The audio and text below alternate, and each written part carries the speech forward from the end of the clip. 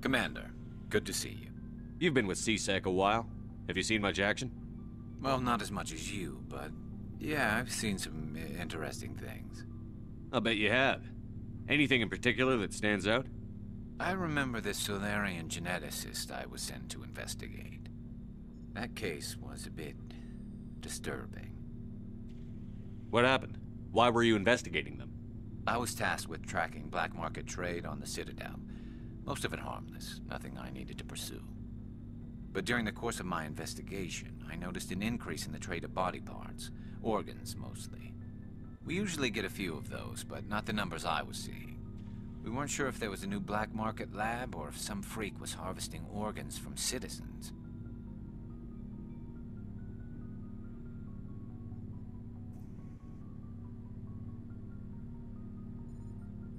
You've seen this before on the Citadel? Every so often, some lab sells unwanted parts through the black market, but they're not as bad as the psychos. I remember this one L-Corps diplomat we caught in my first year on the job. He was hacking people up and selling their organs, had the station in a bit of a panic. But this case wasn't that clear-cut. Turns out there was more going on than we first realized. So how did you figure out what was happening? First, we got a hold of a sample and ran DNA tests. The weird thing was, the match led us to a Turian who was still alive and was very convinced he'd never lost his liver. After a bit of digging, I discovered this Turian worked briefly for Dr. Salion, the geneticist. So I went to his lab hoping to find evidence of cloned organ development, but there was nothing. No Solarian hearts, no Turian livers, not one Krogan testicle. You're kidding, right? Why would anyone want Krogan testicles? Some Krogan believe that testicle transplants can increase their virility, counteract the effects of the genophage. It doesn't work, but that doesn't stop them from buying. They'll pay up to 10,000 credits each. That's 40,000 for a full set. Somebody's making a killing out there. What did you do about the geneticist? I brought in some of his employees for interrogation, to see if I could get them to talk. While I was interviewing one of them, I came across something suspicious. Good thinking. Lackeys are always easier to scare. Exactly. Though in this case it paid off in a different way. One of my detainees started bleeding profusely during the interview. We offered to patch him up and he got frantic, freaked out. I ordered a full exam to find out what was going on. Our medics found incisions all over his body, some of them fresh. That was our big break.